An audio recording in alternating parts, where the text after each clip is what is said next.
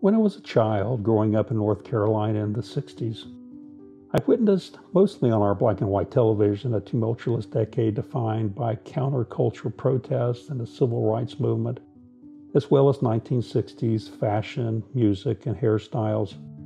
Unfortunately, I wasn't old enough to participate.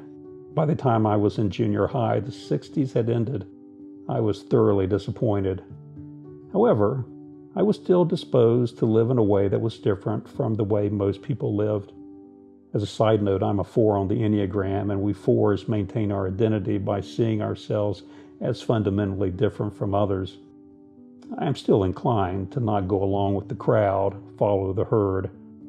The prevailing herd mentality in our culture is that joy and happiness come from getting more, a better job, more job security, more stuff, another degree or credential, pretty much more of everything.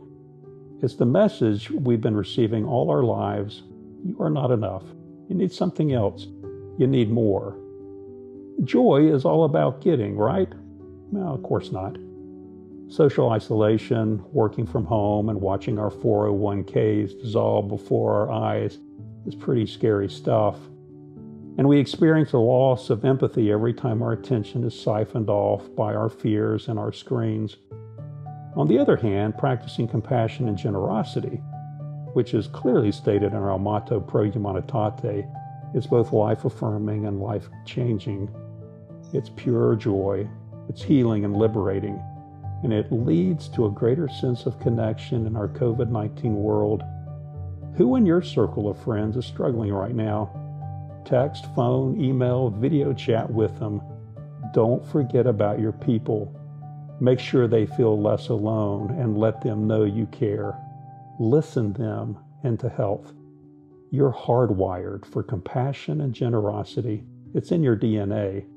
Release it, set it free, and see what happens.